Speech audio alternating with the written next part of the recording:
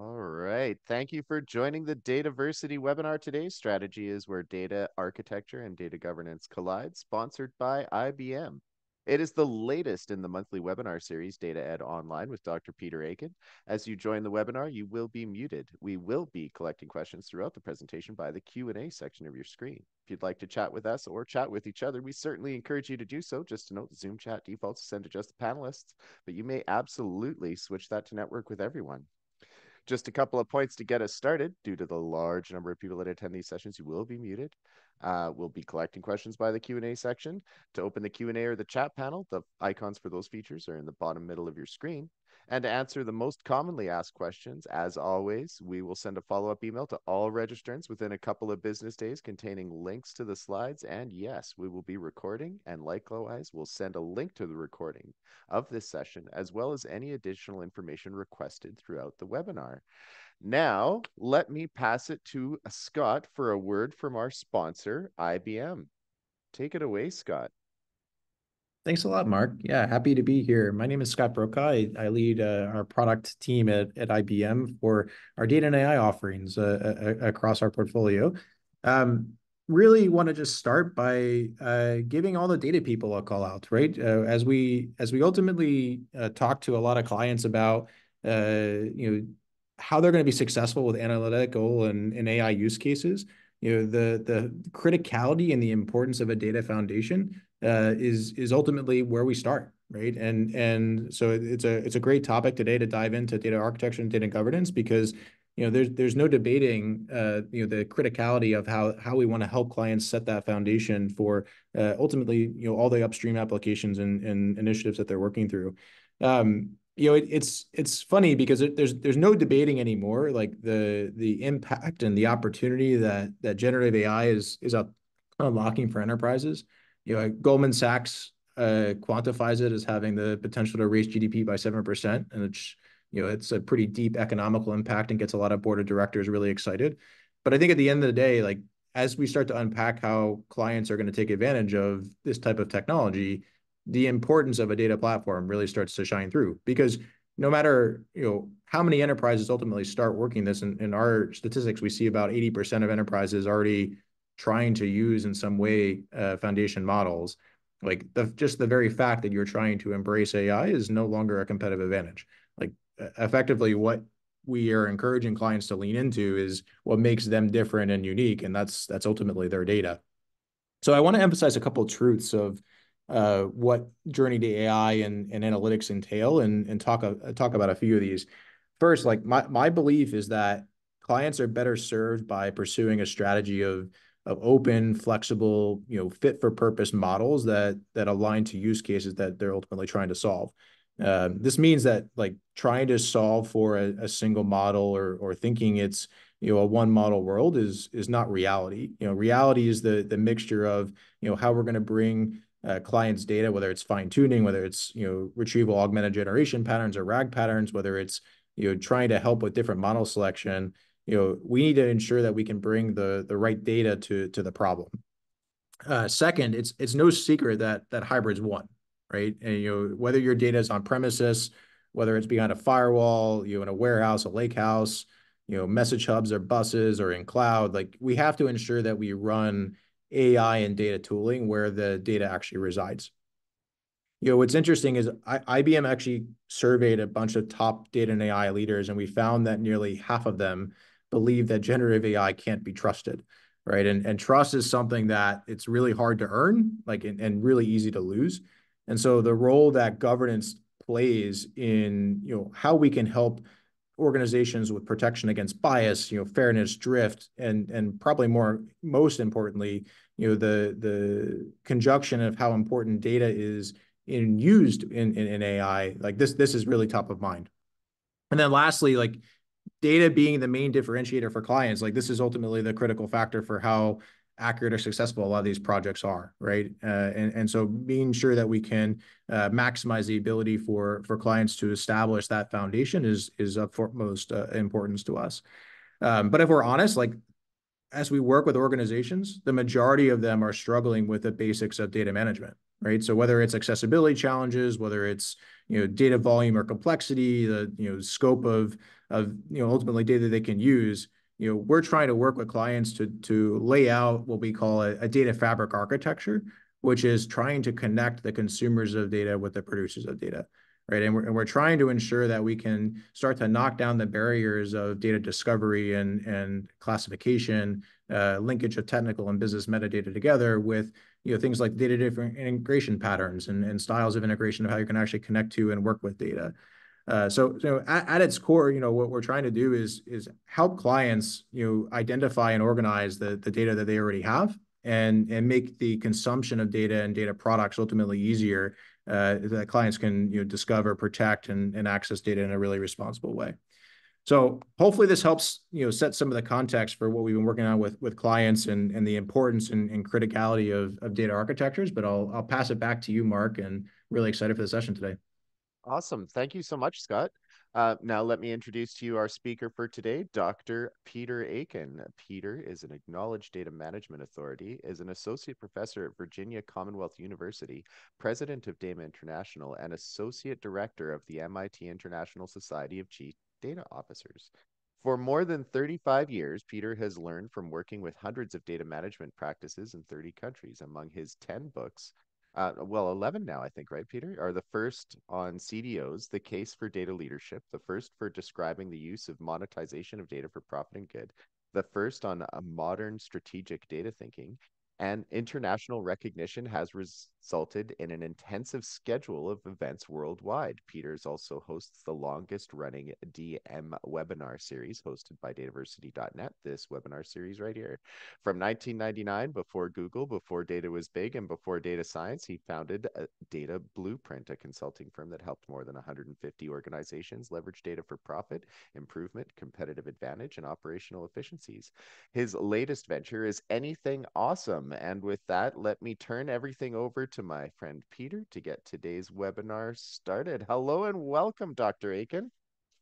Hello, Mark. It's always good to be with you, Scott. A very nice presentation, and hopefully you'll be joining us at the end of the hour from now to have our little Q&A session as we go forward too on this.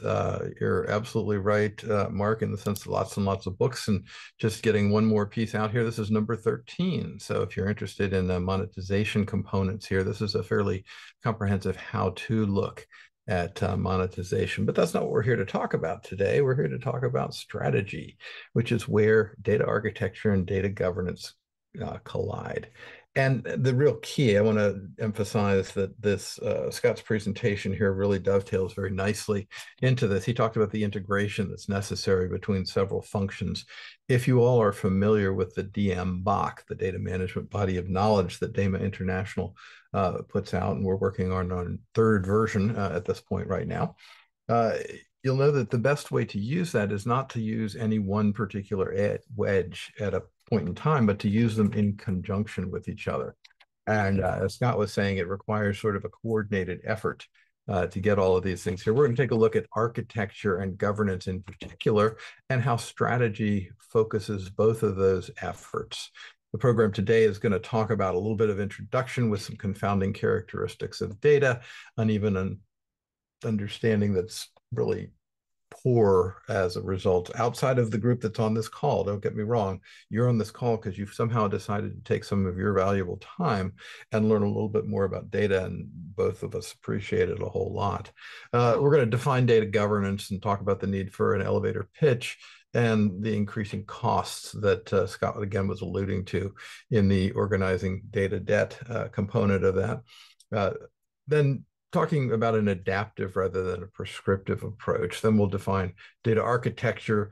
Again, it is ubiquitous, but it's not well understood. And if, of course, it's not understood, it's impossible to make value from it. And talk about improvements focused on strategy. And really, it's just impossible to use it if you don't understand it.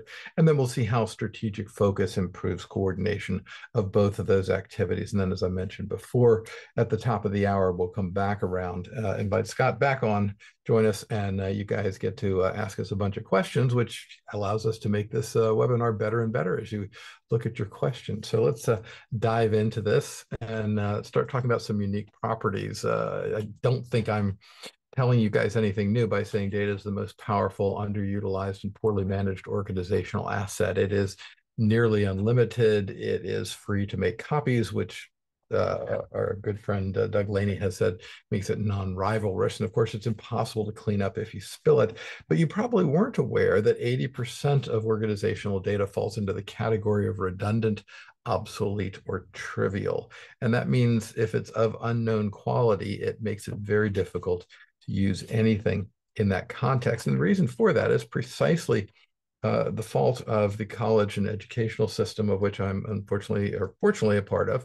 Unfortunately, because I'm tarred with the same brush, but I'm hopefully pushing this education out here. But outside of IT, most people don't have any idea what they're doing with it. And within IT, we teach you exactly one skill typically, which is how to build a new Oracle database. If there's one skill we do not need more of on planet Earth, it is how to build a new database.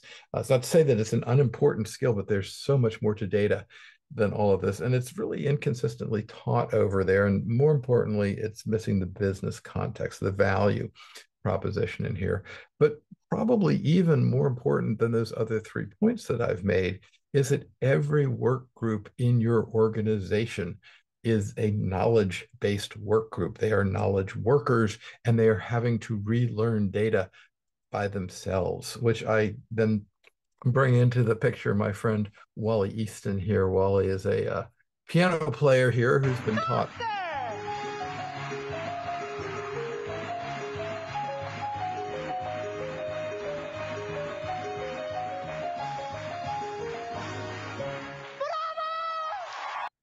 how to play the piano, but he probably wasn't told that quality is his number one criteria around this.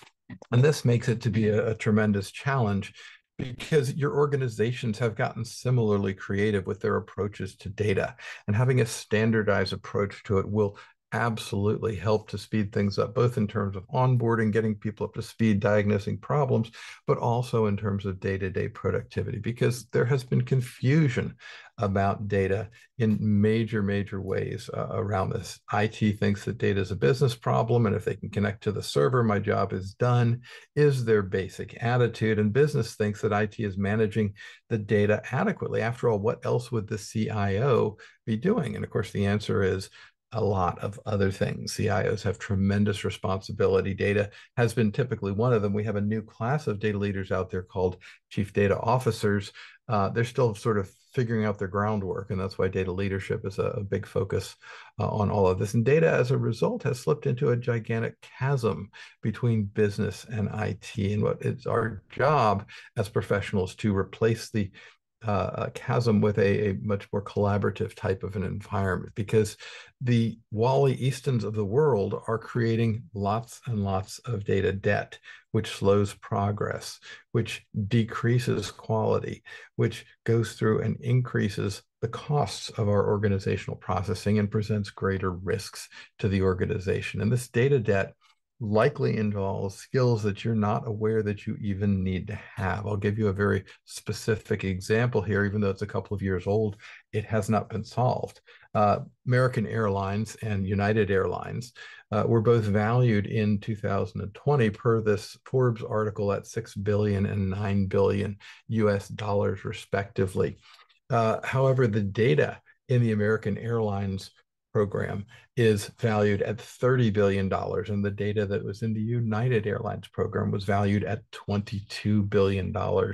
And so the question both CEOs face on an ongoing basis is, how do you unlock the rest of that value in there? Because they would take their market cap of their companies, doubling it in at least both of those cases to try and produce more result. This is an astounding number. This is not just happening in the airline industry. This is just an example from Forbes magazine that here, but we see it in industry after industry. And as Mark mentioned at the top, I've looked with more than 500 different data management practices in organizations, and they are all uniformly challenged in many ways on this. Here's a survey from our colleague Randy Bean, and the reference for it is right down at the bottom of your screen there.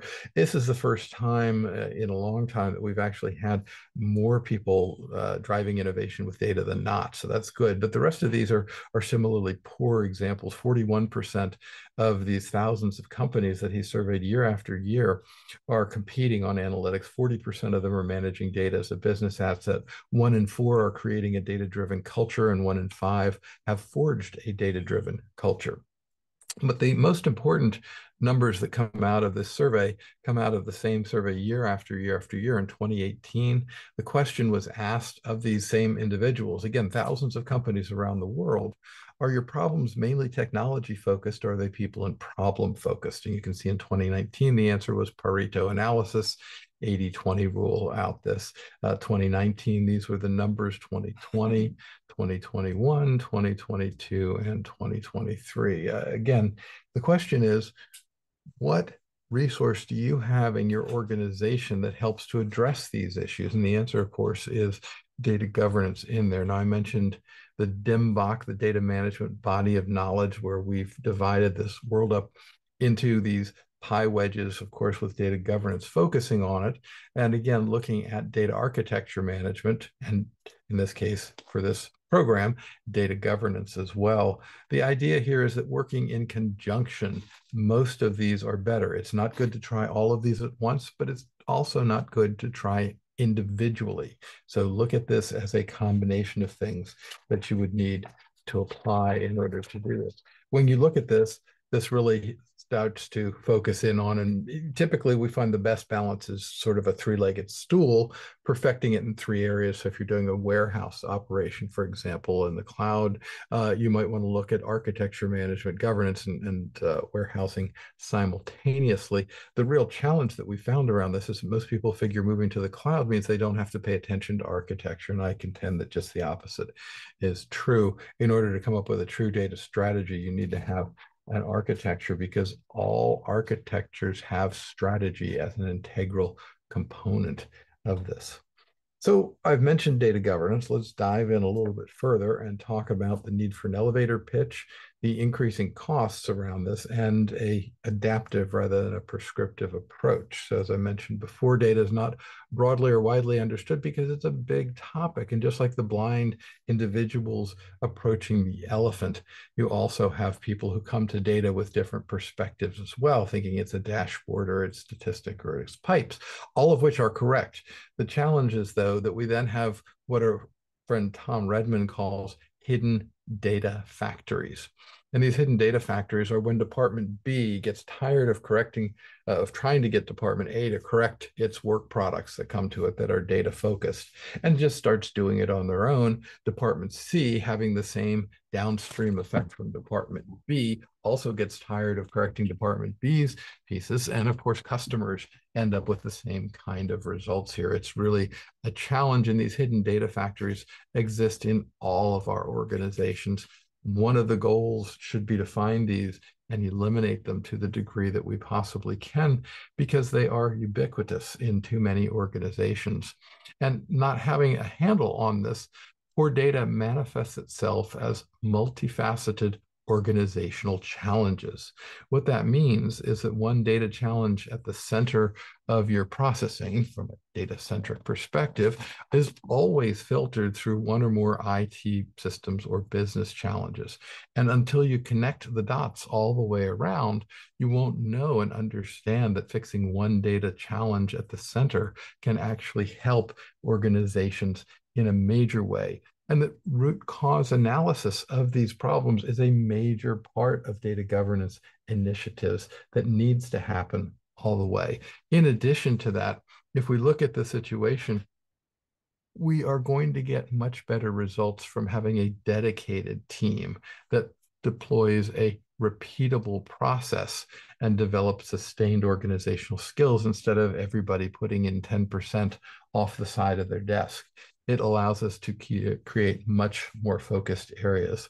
So let's do a couple quick definitions here. Corporate governance is the relationship of the organization to society. Jamie Dimon, who was in the paper recently on this, has done a lot of work around that. Just Google his name and you'll find some very good ideas that are going forward in that area. Of course, if corporate guidance existed, we must have an IT guidance in there. And next, I'm going to put up here what I would call our 7 definitions of data governance. One of them including from our own data management body of knowledge. But what I want you to imagine is trying to explain this in an elevator pitch. I'm going to pick on just one of them here. The boss looks over at you and says, "Hey, Peter, reading my badge, you work for me and you're doing data governance. I know, what is it?" And if I respond with the execution and enforcement of authority over management of data assets and the performance of data functions, the boss is not really going to understand there. It's important that you have an elevator pitch. Here's the one that I like, which again is the idea the boss looks at you and says, "What's going on?" You've got a couple bits of minutes to get this elevator to the top and convince the boss you're not an absolute idiot by giving them some sort of definition that they want to hear more about. The definition that I like to use then is managing data with guidance. Everybody understands that. And it also begs the question immediately, would you want your soul non-depletable, non-degrading, durable, strategic asset managed without guidance? The answer is, of course, no. Now, this definition is a good start, but it is absolutely not enough in order to learn what goes into here. And the reason for that is because when we're talking a little bit further up the food chain, rather than just to knowledge workers, but instead talking with corporate management, it's not really about managing data with guidance. It's about managing data decisions with guidance. People are often unaware they are making data decisions in there. For example, setting an arbitrary implementation date for your new CRM of January 1st, 2025, because that's the day it seems like it ought to go live and you'd like to have the whole year done that way, almost always dooms your new CRM initiative to being run with poor data. And that's a data decision that is unknown. Data governance is important in that it costs organization millions each year in productivity, in siloed and redundant efforts, in poorly thought out hardware and software purchases, in delayed decision-making when they have inadequate decision, and that they are reactive instead of proactive initiatives. I have been able in many, many instances to help organizations save over $1.5 billion. And most importantly, the number is 20 to 40% of all IT spending can be reduced through improved data governance. When you look at this and what's happening here, this is the sort of bad data decision spiral, because lots of organizations are making bad business decisions based on the data. Again, business decision makers are not data knowledgeable, as the technical decision makers are also not data knowledgeable. This leads to bad data decisions, poor treatment of organizational assets, and poor quality data, which in turn leads to poor organizational outcomes. We're in a situation in many organizations where lather, rinse, and repeat. And I'll sample Morgan Freeman there just to make sure, because he says this is wrong so well in that, and it is. A specific example, I mentioned CRM before, but one of Salesforce's biggest problems, Salesforce is really good software. But if we install Salesforce by that January 1st, 2025 deadline I mentioned a second ago, it can be really problematic, because there's absolutely every incentive on the part of IT to make sure that the software is installed correctly. And again, you're not really installing it, it's cloud-based stuff, right? But you know what I'm saying. And this leads to then we fill up really good software, Salesforce, with really poor quality data. And hence that people look at this and say, well, therefore Salesforce doesn't work as well as it should. Well, it's not Salesforce's fault that you've given it garbage in, because Salesforce can only, as a result of that, produce garbage out. Now, continuing on with our theme of data governance, there are lots of things that you should look at. These are from our data management body of knowledge. I'm not going to walk through them with you because they're really good checklists for you to take a look at. Similarly, here are a series of primary deliverables. Once again, Not going to walk through them. Here are roles and responsibilities, scorecards, and a checklist that many organizations have. Here are some components that go into all of this. These are puzzle pieces that you have to put together. And when I say put together, it can be, in fact, quite a puzzle to do this. But what I find most organizations doing is spending way too much time up at the front end of this, and instead looking at what they should do, which is look at these things as a way of evolving. So here's, again, the series of checklists that we have here. And most organizations spend way too much effort doing this because you're only going to do this once. And then once you've done it, once you set it up, you now start to do the more important part here, which is executing against it. And this, I think, should look to a lot of you like plan, do, check, act. It's much better to get better at the right-hand side of this diagram and not invest as much in the process of getting started than it is to, in fact, look at the process of getting improvements and repeating in that context in here. Now, it's important, however, to make sure that data in your organization works well, because what we'd really liken it to is the Hans Christian Andersen conversation on the princess on the pea. There's the pea at the bottom of a large number of mattresses, and the princess, as a result of this imperfection, is sleepless. Data imperfections will stick with you for a very, very long time. It's not just a matter of undoing the reputational challenges that you've had around it, but many other things as well. Failure to understand the role of data governance regarding software and existing services locks in imperfections that are there for the life of the application. It restricts additional data investment benefits, decreases organizational data leverage, and as I mentioned before, accounts for 20 to 40% of IT budgets migrating, converting, and improving the data. Lack of data governance causes everything to take longer, cost more, deliver less, and present greater risk. Thank you, Tom DeMarco, for those wonderful words many years ago. So we've talked a little bit about data governance. Now let's move on to data architecture. Again, data architecture is ubiquitous. If you have an organization, you have a data architecture. The only question is, how well is it understood?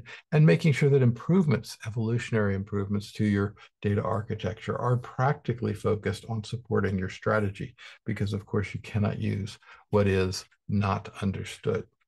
Just at the most basic level, architecture is about things and the function of those things and how those things interact.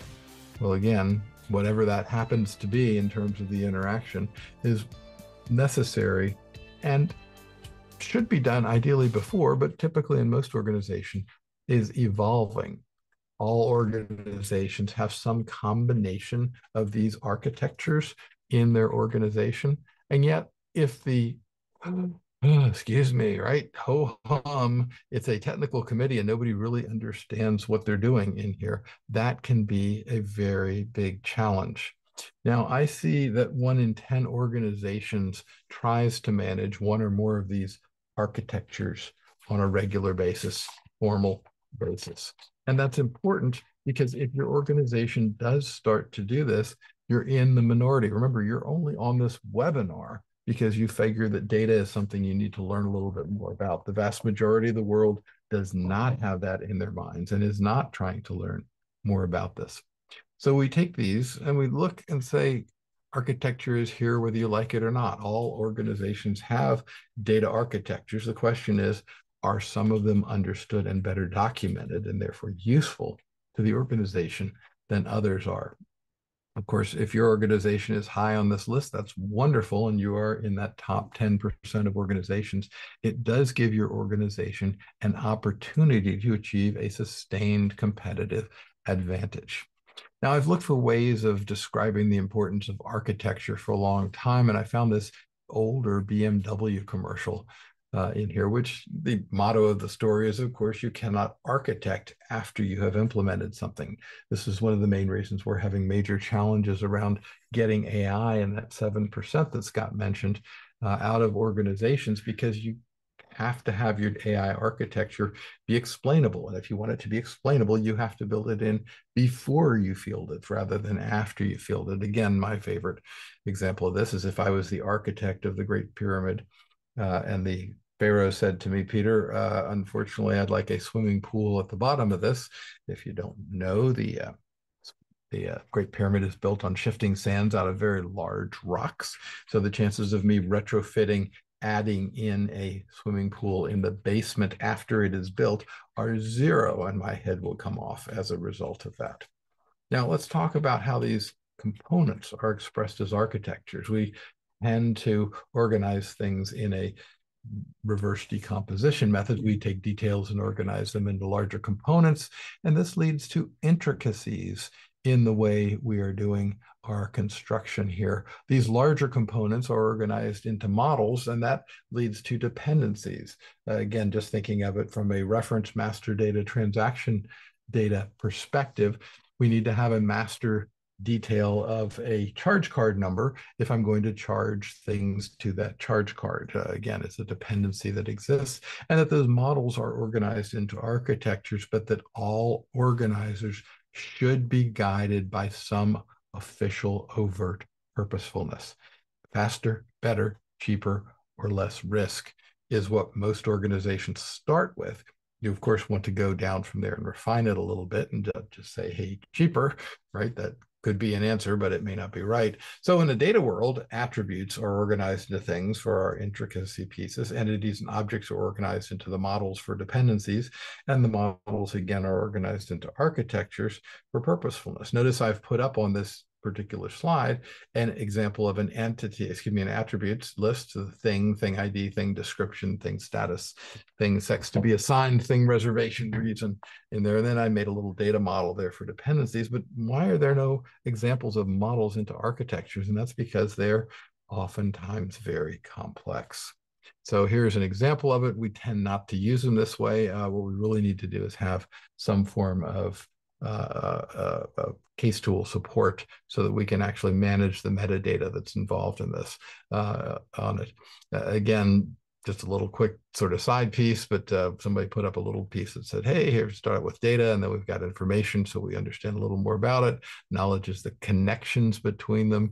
Insight is where we can get from one place to another. Wisdom says we can repeat that process. Impact is where we have. And of course, then we have conspiracy theories that get to the whole thing. That's a really bad definition. Let me give you a better one here.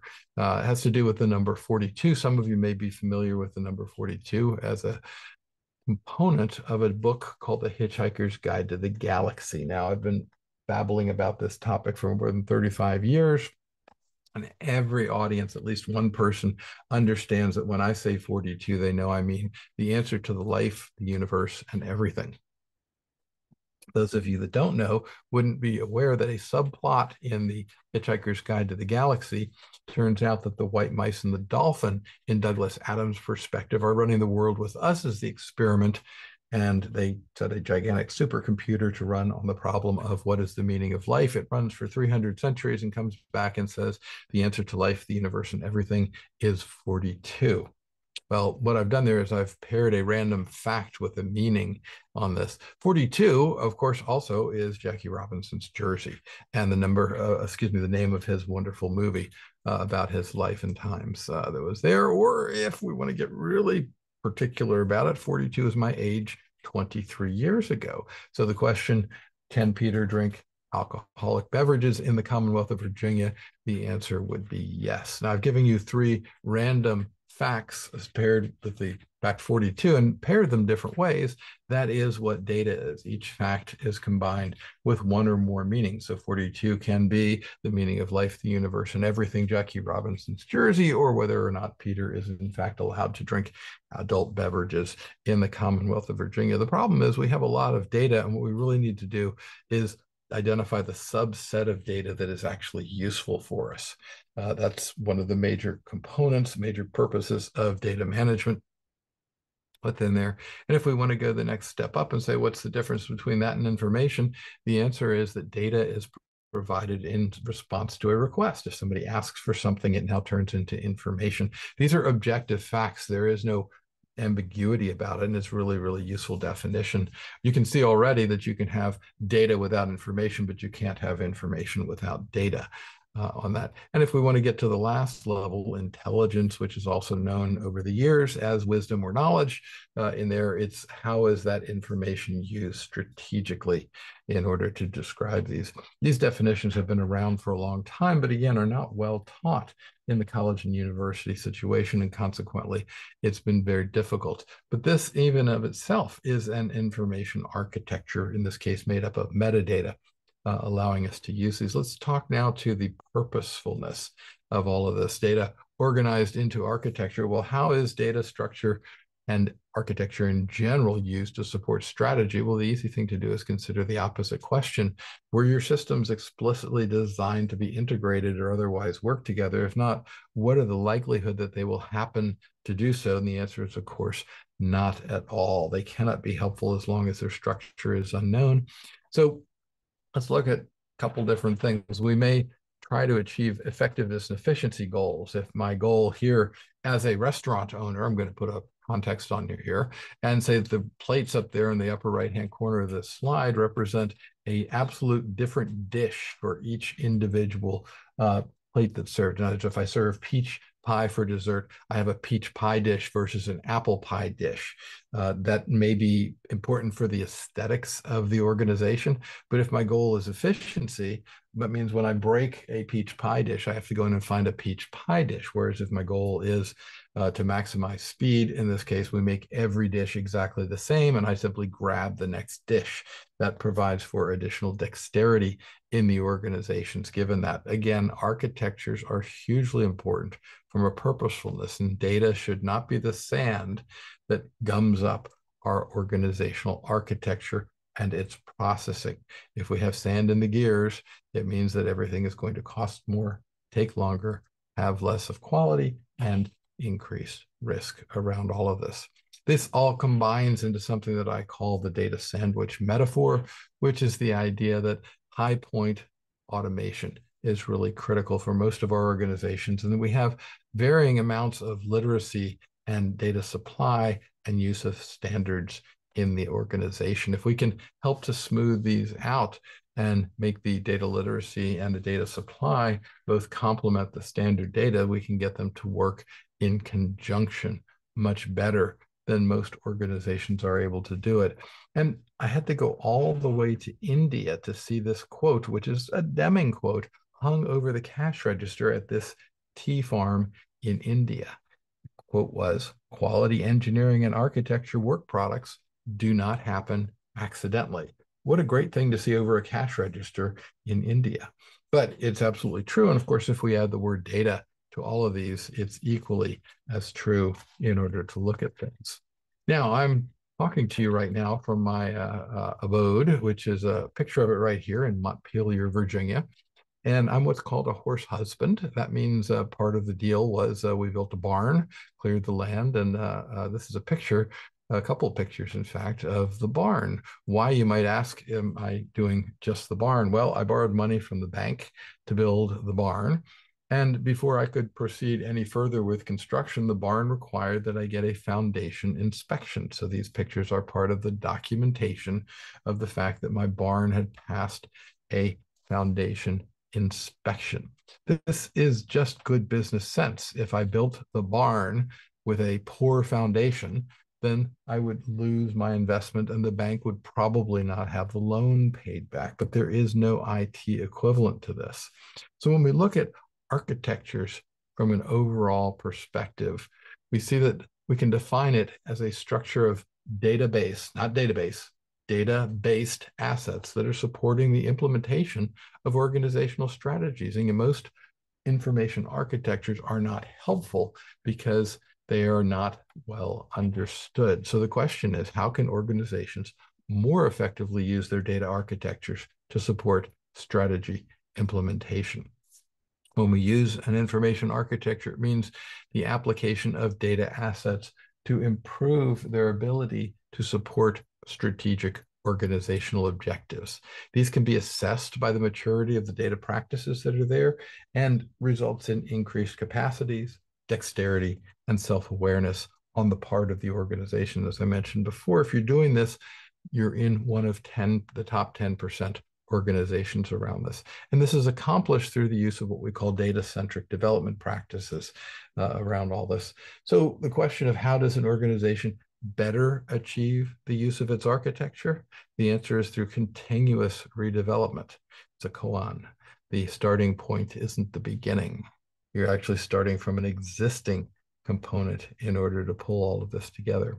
These information architecture components must typically be re-engineered. Re-engineering is a formal term requiring you to understand the strengths and weaknesses of your existing architectural component and then use that information to inform the development of the next architectural component that you're putting in.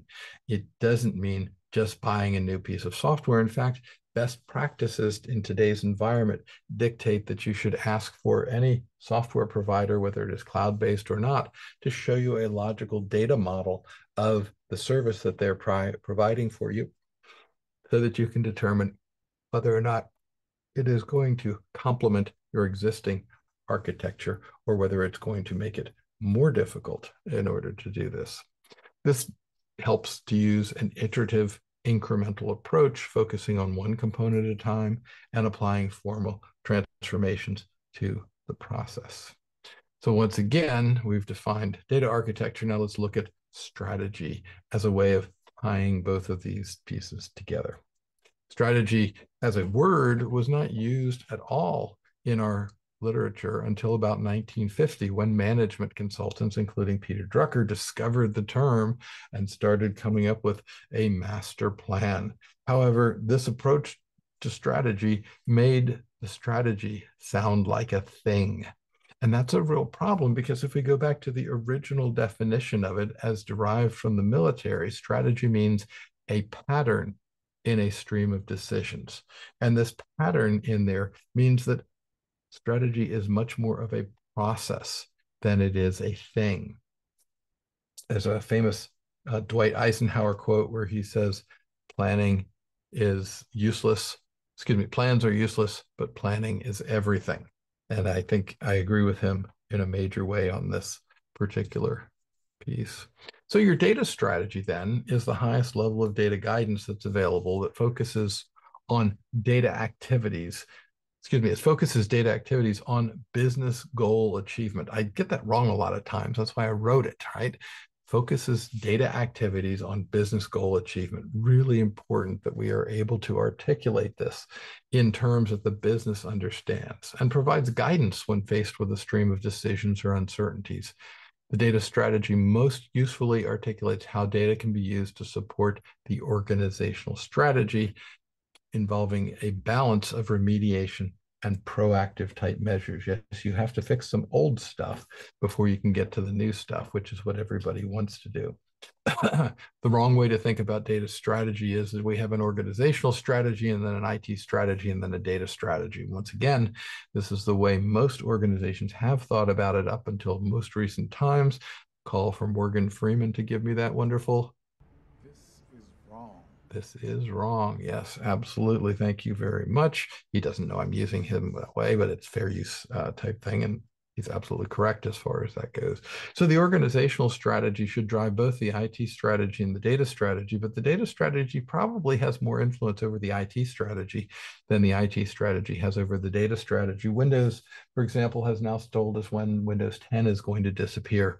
Does anybody think they're really going to get a strategic bump by going to Windows 11, other than perhaps the wonderful integrated abilities to no longer be plagued by, I shouldn't say no longer, but improved capabilities of virus protection and things like that. By the way, Bank of America and Delta, probably both of them could benefit from that.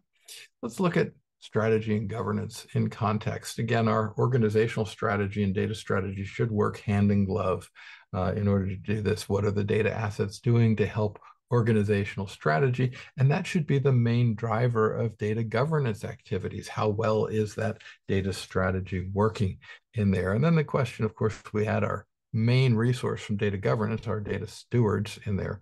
They again can look at what's the most effective use of all of these components in here. Once again, if I have an opportunity, and I'm often offered this when I'm working with organizations, where they'll say, sure, you can have 10% of 10 people. And I'll almost always turn that right around and say, nope, I want one full-time person, because that full-time person is going to be thinking about data governance morning, noon, and night, shower, drive to work, whatever it is. And they're going to come up with a much better focus of what they're doing, whereas 10% is not going to be helpful in most organizations at all in order to look at this.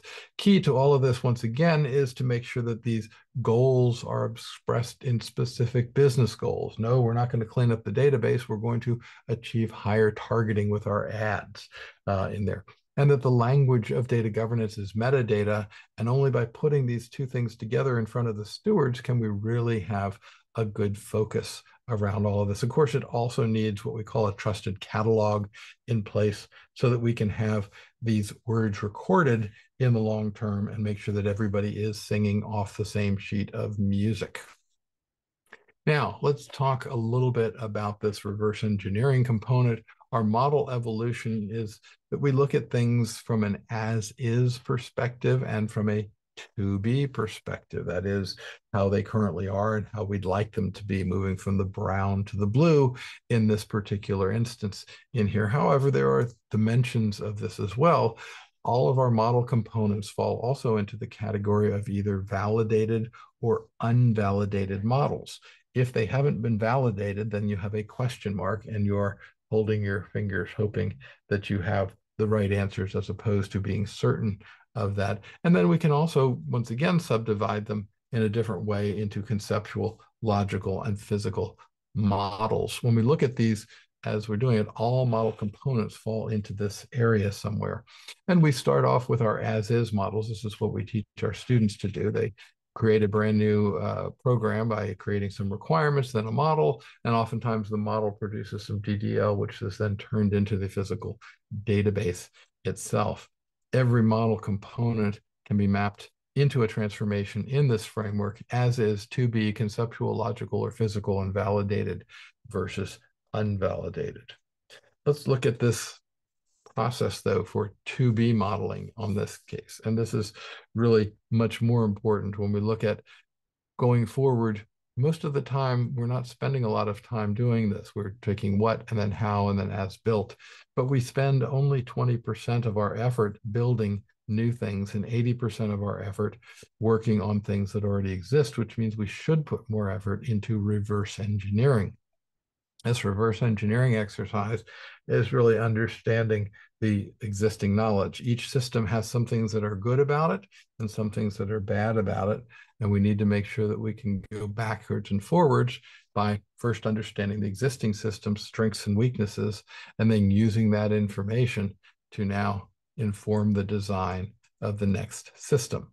Once again, most organizations don't do this, and it's a very big lack in terms of how they come through. So we look at governance around this, and we see that data leadership starts out in governance. People start talking policies, and they eventually get the sense that data improving over time gradually is good, but we could do better by having some specific data improvement projects that speed up that process, getting better feedback, putting in place resources that we can now prove that when data things happen, we are also having organizational things happen. This is monetizing at its most basic level, saying that, well, it's nice to have a reorganized database, but it's better to have more delivered targeted ads in this, and that these targeted ads have a cost. Data architecture components make better targets of re-engineering and digitization efforts by focusing them in with something we call a lighthouse metaphor, which is that there are certain things that will further organizational strategy. There's certain business use data that can be improved, and there's additional skills that need to be held. That's a very good sweet spot to focus in on these exact projects as we talk about them here. The components that are making up our data community consist typically of leadership, stewards, others, and something we call subject matter experts.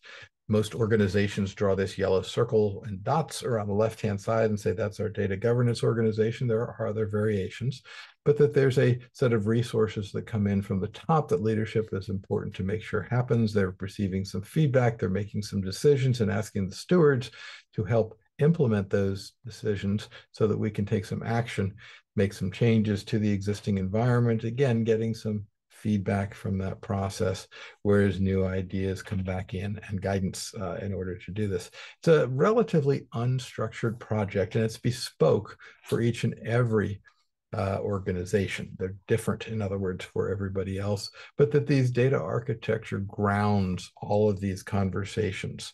It's in many ways what I describe of the firehouse metaphor of data governance.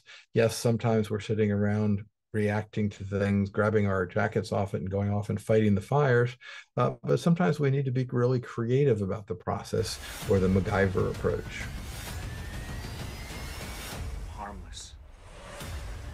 Remember, MacGyver's a guy who can fix anything with paper clips and duct tape. But we also are going to be doing proactive and reactive things in order to do this. Again, first reverse engineering the existing systems to understand their strengths and weaknesses, and using this information to design the new system.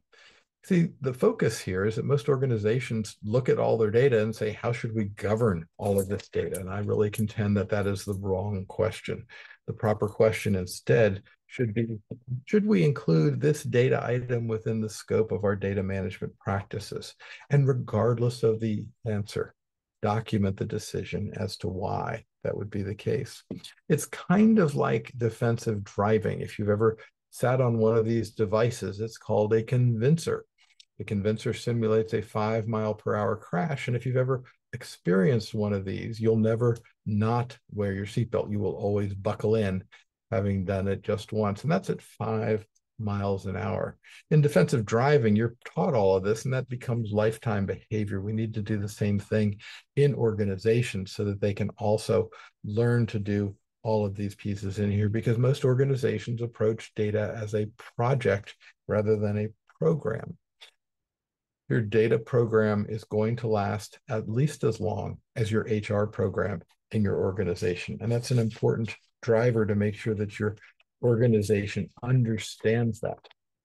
There's some components here that we'll get into. We don't have time in this particular one, data literacy pieces, but we've already heard the elevator story a little bit. There's data stewardship components. You've got to be able to demonstrate value. You need to stay current.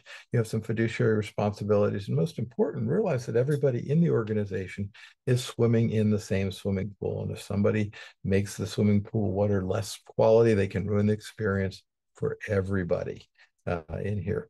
The problem with this is that most people externally to this group do not understand this. Sure, we've got everything else data, we've got governance and architecture in here,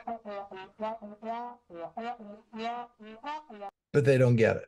So just call the whole thing your data program externally, and that way you won't have everybody focusing in on these external pieces. Because if you're trying to explain too much detail to people, you'll get typecast as a data dink. That would be me, by the way.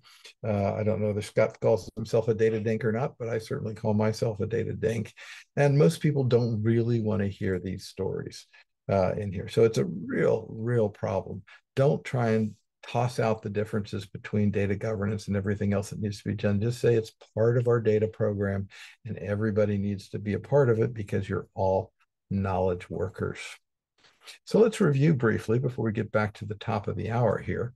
Again, in terms of what's going on here, data has a lot of confounding characteristics, and this has made it difficult in the past for us to explain these things, to have good analogies that we can use to explain, and to make sure that everybody has at least a basic level of data knowledge. Once again, I blame the college and university curriculums soundly for this, but unfortunately we're faced with a zero-sum game, and unless we can figure out which is not important to teach anymore, we're not going to get more data curriculum into the data into the curriculum in here. You may say, well, data science, doesn't that help? Well, let's be really frank. Most data science programs are statistic programs that have been rebranded, or operations research programs that have been rebranded. Not that either one of them are bad characteristics, but neither of them teach the business value of the topic that they're doing. In order to do this, I have run across many instances where data science programs produce really smart graduates who, if they understood more about the business, could be more valuable to them. But the typical data scientist takes 3 years before they're able to demonstrate a positive return on their 3 years of salary in their organization, and some not even as a result of 3 years. As a result of all of this myth stuff, and let's not be too harsh on everybody. Our discipline's only about 250 years old. If I go back to Lady Ada as our founding godmother, if you will, of the data world in here, it's not surprising that we aren't as mature as we are at building bridges, which has been around literally for millennia, or the pyramids, which many millennia in this case. We've been selling beer to each other for at least 8,000 years that we can track on this. So finance outlives both of these disciplines for a lot on this, but it is a relatively new idea. And if you want to get started, the data management body of knowledge is a great place to take a look at in this. Now, we've defined data governance as managing data with governance, with guidance, but also when we get a little higher up in the food chain, it's managing data decisions with governance, which demonstrates the need to have an elevator pitch so that you can explain this to everybody who needs to know. Everybody can understand managing data with guidance is a good thing on this, and that one of your goals around this is to reduce the cost of organizational data debt, because they are increasing at an increasing rate. And if you know anything about continuous compounding, you know that that's a problem, and that it requires an adaptive approach, because each organization is going to be facing different challenges because they've all put their IT infrastructure together in different fashions. Then defining data architectures here, it is ubiquitous, as in every organization that is well functioning, or at least functioning on a regular basis. They exist, but most are not well understood. And we need to keep the improvements driven by strategic objectives. And a necessary but insufficient component of an architecture in general, and a data architecture in specifically, is a focus on strategy. Faster, better, cheaper, or less risky is what has to be there. And we can't make use of them if we don't understand what they are in order to do this. And that strategic focus on this helps to improve both the focus of data governance and the goals of data architecture.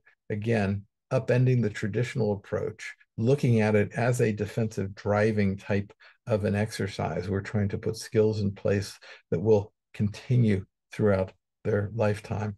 And finally, storytelling around all of this is extremely helpful, because we can now get people to do this. So as we get ready for our takeaway Q&A session here, let's just do a quick couple of takeaways before we invite Scott back on here to do this. The need for data architecture and data governance is increasing. Data volume is increasing. Data governance is, relatively speaking, a new discipline. And you have colleagues like Laura Madsen and John Ladley that are out there saying, I'm not sure data governance is working in its current state. Both of them have written nicely on the article. I'd encourage you to look up some of their work and see what's going on from their perspective. But that either way, we need to conform to constraints, and that there is no single best way of doing all of these pieces. That data architecture must become strategy driven. Again, re-engineer components of both your data architecture and your IT architecture as a result of your data governance activities, that they are driven opportunistically, that you need to get practiced with quantifying strategic improvements.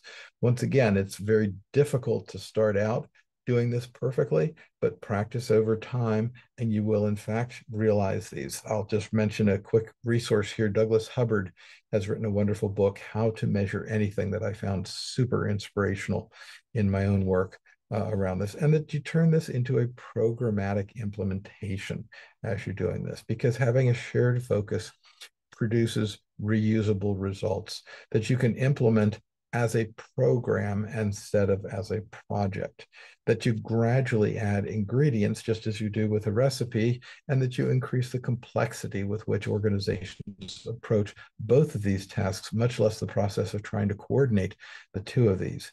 The value of storytelling is really, really not to be underestimated in this as well. And that the goal all the way around is to improve the overall effectiveness and efficiencies of the data around this. However, the real key for this is that the more literate the organization, the easier the transformations are.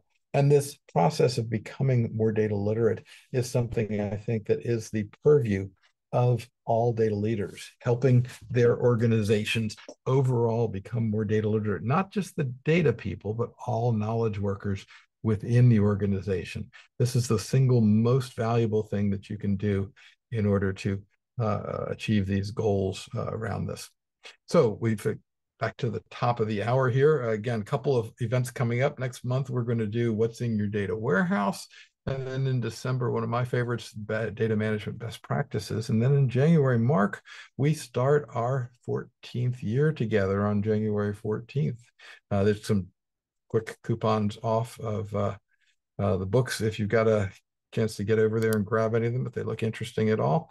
But now it's time to invite Scott to come back on and talk to us a little bit more, see what sort of questions you guys have for the two of us. So thank you all for your time and effort listening to this, and we'll turn it back over to Mark. There's some great questions in Q&A here that I'm really excited about, and a few of my favorite questions, which Peter, you're starting to get familiar with as well. But we'll start with this one here. Where do you start implementing architecture at an organization that is just starting to consider architecture? How do you bring such an organization from zero to hero? It's a really tough question. Let's take it in two parts. And again, Scott, I really do want you to chime in on this as well. But first of all, there is one time where you're going to start off with a blank slate for your architecture, and that is when you have a brand new company. Usually you're in startup mode at that time, and nobody has time to sit down and think about architectural decisions because you're concentrating on survival at that point in time. If you're not in startup mode and the organization isn't thinking about architecture, yes, that is more typical of where organizations fit. And it is harder to get an organization from a 1 to a 2 than from a 2 to a 3 because they've already gotten to 2, and they understand at least a little bit more about the value of this. So the key to it is to make sure that you understand that whatever they're doing from an architectural perspective, it's going to be operating within this framework here. And again, I just went through it real brief, as is and to be, right? Validated and not validated, and then logical, physical, and conceptual models, and that all of your architecture work is going to occur within this particular constraint set in here. Every modeling change can be mapped to it. And if we don't understand when we change our architectural components that things can be in fact worse than they are currently here, like you can add an architectural component that will make things worse. You have every opportunity to have that occur in this framework if you are not following this reverse or re-engineering process. Scott, any thoughts on that particular piece? How does it get an organization started to think about architecture? I'm going to guess that the slide that you had up before involves a lot of architectural coordination. Yeah, sure does, Peter. Yeah, I mean, I think you summed that pretty well. I mean, what I typically tell organizations to start with is connect the business outcome with what they're trying to then achieve, and you work backwards from there, right? You know, I think too often we try to build architectures disconnected from the actual objectives of what we're trying to do, and we don't get a chance, especially when we're starting from zero, to do it the right way, right? Start with the outcomes of how you want to be data driven. What questions are you trying to answer for yourself? And then we can start to work our way back into how you actually need to, what are the components you need to actually, successfully get that done. I typically recommend that clients start first with just understanding what data they have, right? Like, what data is most utilized. Look at like the lineage and dependency graphs to understand, basically where I start, right? Like, especially in the data governance practice, it's way too broad to just say I'm going to govern all my data across the enterprise. It just doesn't make any sense. right? So, being able to work yourself backwards of here are my most heavily consumed, reports or projects or data dependencies, if you will, and then being able to understand where those source data come from, where those pipelines come from, et cetera. That's a really good spot of ultimately where you can focus your efforts.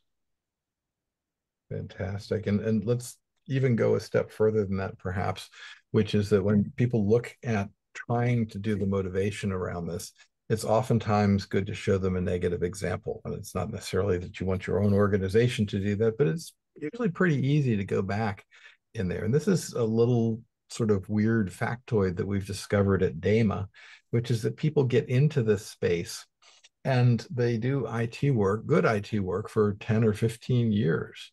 And at the end of 10 or 15 years, they start to realize that, wow, if somebody did the data better, then things would be easier. I'm not promising easy, right? I don't think either of us are promising easy, but easier would definitely be a good achievable goal. And consequently, they say, oh, well, Scott, you said data 3 times. You must be the data person now. And you turn around and look for DAMA and resources and discover us and say, hey, this is great. Well, that's an awful lot of unproductive time that we've wasted in there, and we'd like to do it. I think, Scott, something else that you mentioned too is a tenet of what is now called design thinking. In the old days, we used to call it structured systems analysis, but starting with the end in mind. What is the objective that you're trying to come up with? Because having that from the customer's perspective, whether the customer is an internal customer at your organization or an external customer, is the thing that is going to drive it, as opposed to build it and they will come, which has happened enough times in the past that it has become a sad metaphor.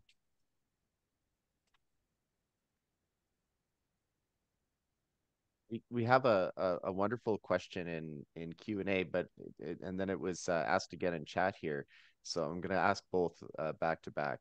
Are the data models still useful in the age of APIs? And in chat, it's how do you see physical modeling working in a modern environment where software as a service is commonly used?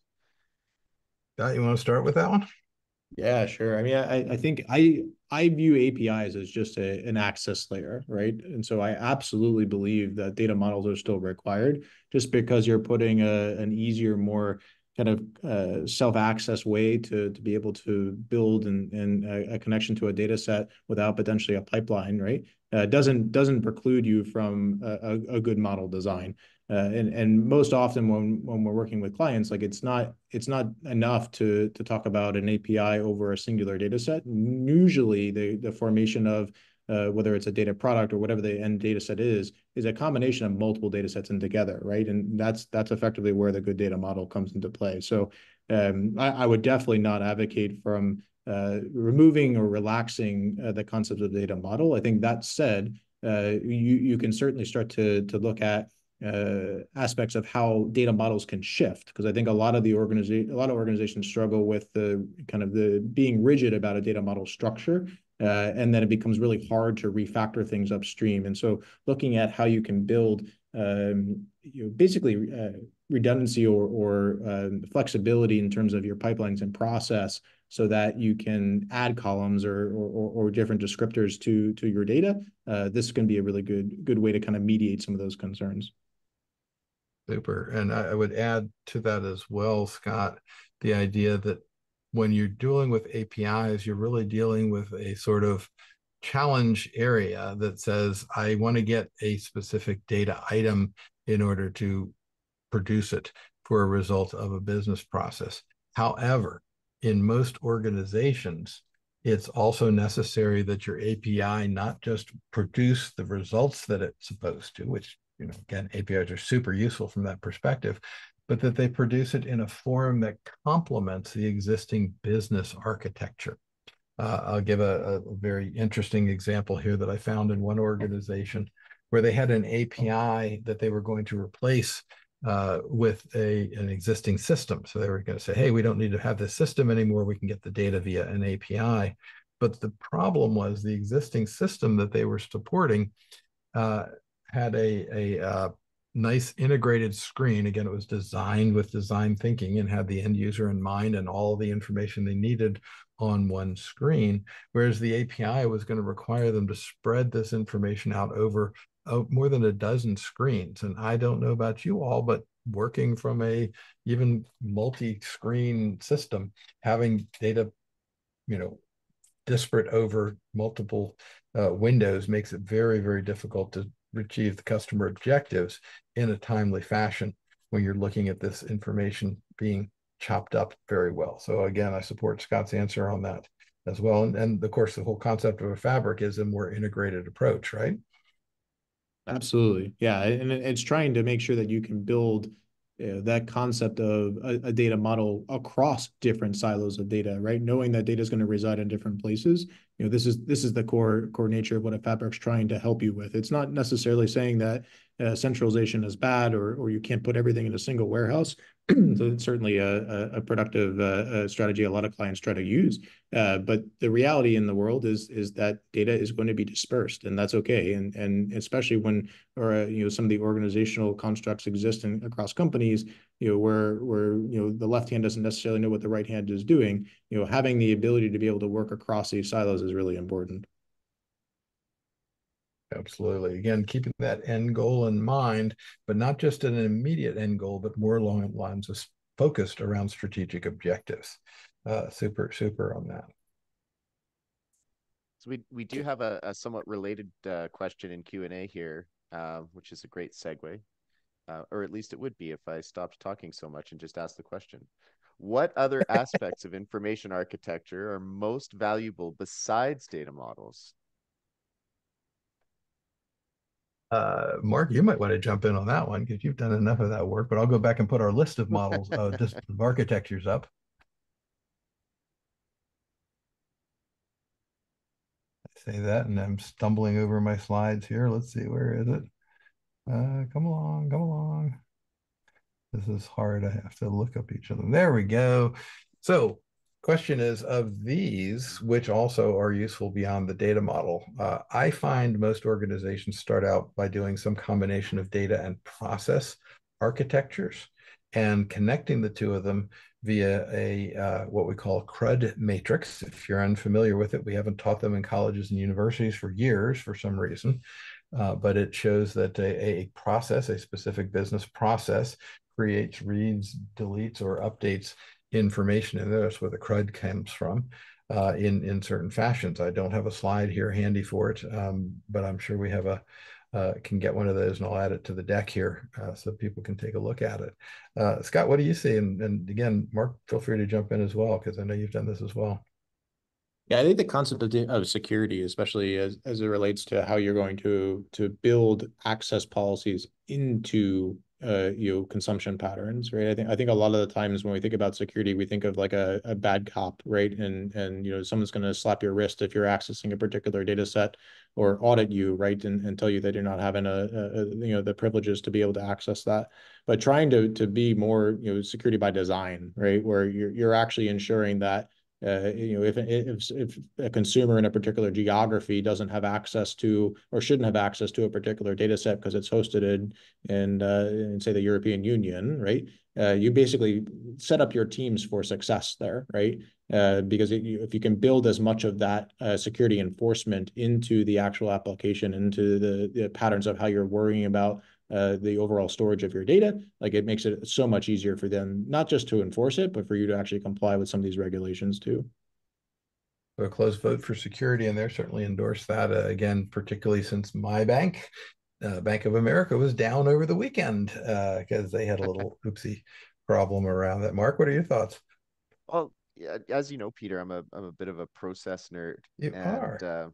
I kind of really like that process architecture, but also bringing it into data and data governance and attaching people and roles to that as well, and kind of tying it all together. So I know who's using what when, who's creating what when, and who's responsible for it, and then tying that together from a systems point of view, so that I can understand owners and places and things and constraints on things as well. So I kind of bleed towards that area when it comes to architecture. And I know Just in particular, because Mark, you've used RACI as a concept quite a bit too. exactly. And I like I forget who did it first. I think Bob taught me this a while ago. Our mutual friend Bob Seiner, when he said I like to add a S in for support to a RACI matrix. So RACI is responsible, accountable, consulted, and informed, and then I like adding an S to a supportive role there, so that we can understand who's who in the zoo for everything along the way. So, question, these are our responses in general. You guys are actually the experts at deciding which is going to be important facing your organization, and all of our answers may not be correct for you. You may in fact discover that the technical architecture is much more important in there than either of the things that we've discussed so far. So we're relying on you all to be the experts of finding out what works best for your organization, given the problems that you're facing, and have your data governance and data architecture efforts focused towards that particular outcome. It's an excellent point, Peter. We do have one of my favorite questions in chat, and it's getting a few upvotes here, so I'm going to ask it. What are some strategies that you would recommend in order to foster a stronger relationship or a strong relationship between data and IT teams within an organization? Again, Scott, IBM's done a lot of work on that over the years, probably more so than any other organization I'm aware of as far as supporting that particular piece. You want to take a crack at it first?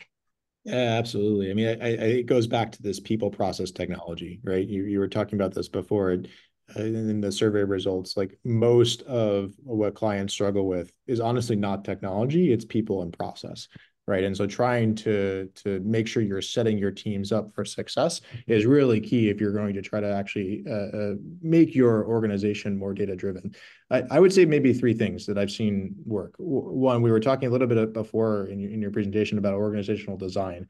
Like I wouldn't discount the impacts that organizational design has on behavior, right? It's not always practical, but where possible, like embedding teams together is really, really impactful and ultimately can drive the behaviors you're looking for.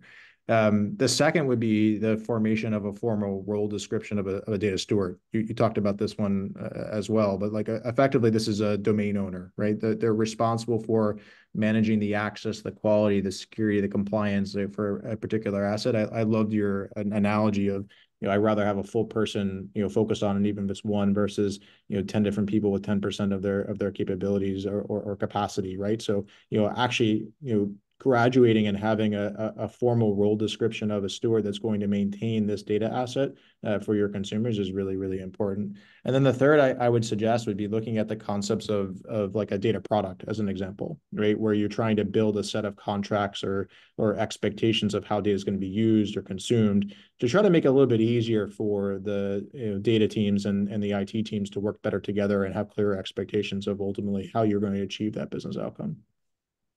Really good advice, everybody. I hope you wrote down what he said, because I don't think I can add too much to that. So, Mark, why don't we move to the next question? Yeah, actually, we have a question here in chat that I think you'd be well suited to answer, Peter. Dama says data strategy should drive the IT strategy through the business strategy. Is your presentation in alignment with that, or is there any difference that you would want to highlight? I'm not sure what they mean when Dama says, because the DIMBOK Yeah, exactly.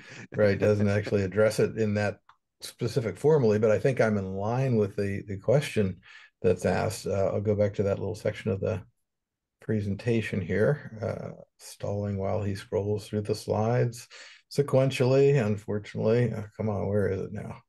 I should just put it up and do a search, but that would be awkward on the screen.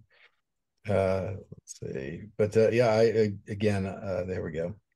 The component here is that the way this has traditionally been done in the past is that we had an organizational strategy and then an IT strategy, and the data strategy came out of the IT strategy because data was seen as an IT asset and therefore managed by IT.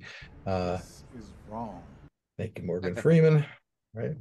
And my contention here is that the IT strategy, I don't try to make this too strong of a point, but you can see the arrow pointing from data strategy is of greater weight in PowerPoint, if you will, than the IT pointing back at the data strategy. After all, what is the purpose of your IT strategy other than to deliver data?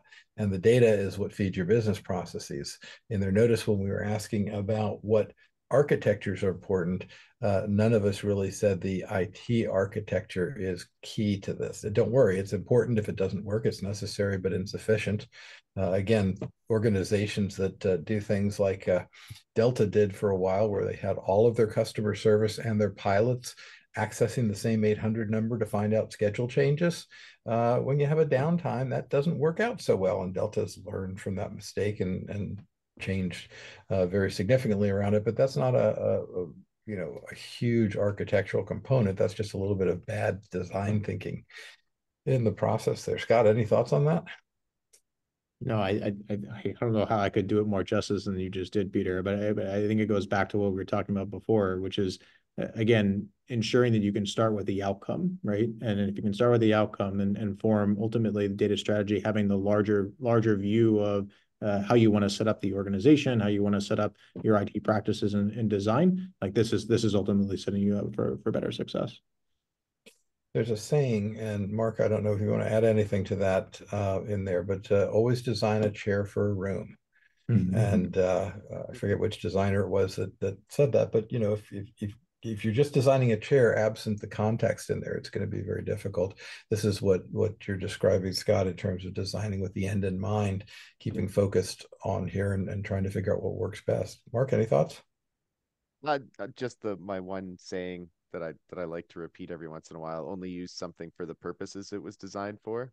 Because often we'll see in organizations things being used not the way it was designed, and mistakes end up happening that way. So whether that's an entire architecture being perverted to serve a different process that it wasn't designed for, or an individual data field being co-opted to store some data, just that's always a bad idea. It never ends up working well. Super. I think we have time for one more question here, and there's a really good comment in chat that I think we could chat about a little bit here. We may have missed mention of the role, influence, and accountability of a data owner. What are your thoughts on data owners? Scott, I'm a little controversial on this, so I'll let you go first. I appreciate that. Yeah, I mean, when I think of a data owner, I typically equate them to a data steward. And this may be the wrong assertion. And again, like your mileage may vary depending on how you want to set up your definition of these different roles. But I ultimately think that a data owner needs to be responsible for how that data set is utilized across the organization. And so you'll see a lot of crossover, in my opinion, with the roles and responsibilities that we would typically lump underneath a data steward persona, which is again, understanding not just the upstream use cases, but understanding how the data set should be used responsibly, who should access it, is it up of the highest quality, et cetera. So I think at the end of the day, like these two concepts of data owner and data steward are very similar in my view. Certainly concur with that. Mark, any thoughts? Before, I think I know what you're going to say, Peter, but before you get on that train, I do like to really be clear about what I mean by data owner when I start talking about data owners, because I think it's a set of words that carry meaning that might not impact what I want it to. Really, what I'm talking about when I say data owner is the person who is ultimately accountable for the data at the organization. So are they the sponsor for that one system? Are they, this chief operating officer of a manufacturing plant, and are they responsible for the bill of materials being correct? Or like, what is their level of accountability when it comes to the organizational data? Are they where the buck stops? Is kind of like how I like to think of an owner. I like everything that both my colleagues here have said about the concept. The only thing I really quibble with is the actual use of the word owner. Now, the reason I put the slide back up here is because when you're doing process architecture, you must have process owners in order to do this. And it seems only natural, therefore, that you should have data owners. But the problem with having a data owner, again, roles described by both Scott and Mark here, I agree with 100%. But when you give somebody the title of owner, they should own a process data is a shared resource. And I find it's been one of the most harmful concepts to introduce into data governance organizations. And I translated, as Scott exactly did, straight down into that's a steward and that's a person who has responsibility. And in particular, I add fiduciary responsibility for the data as it's used. So the way I like to say it is, if you must own something, if you have a culture that says somebody has to own something in there, allow them to be the business data requirements owner. They own the requirements, and they can only own those requirements from the part where the data enters their well-defined business process until it leaves their well-defined business process, because you wouldn't want an owner of data in a manufacturing environment to own that data as it travels onwards into finance and accounting in order to do that. It's a quibble, and again, it doesn't make me very popular because a lot of people like to have that term ownership out there, but I do find it's a very harmful role. And I like to go say, if you want to own something, you're a data requirements owner. But absolutely, it is, in fact, one of the major roles of the stewards within the governance organizational structure. So hopefully I haven't made any enemies on this call from my two colleagues here. Well, Not at no, all. that's kind of why I like to define that first, because I want to dissuade people from thinking it means something that it doesn't. A mutual friend of ours, Peter, calls that role a trustee, like a data trustee, and for I'm sorry, very say it one more similar time. reasons. A data trustee. Mark, are you still there? Yep. Oh, yeah, they like to call it a data trustee, which is an interesting verbiage on that, and I think kind of achieves the same sort of goal that you're kind of talking about there, Peter, where you're talking more about different types of responsibility uh, than what the word owner may imply naturally. Um, any last thoughts before we end it for today?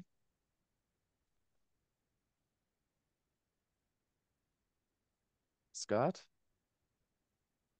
No, nothing on my side. Yeah, on your thanks for side? the great session, Peter. I appreciate it. All right. Well, thank you everybody for attending today's webinar, and that's all we have on the schedule for today. So thanks again for attending, and we'll have the presentation and recording and slides out within a couple of business days. And thanks again, and have a wonderful rest of your day, everybody.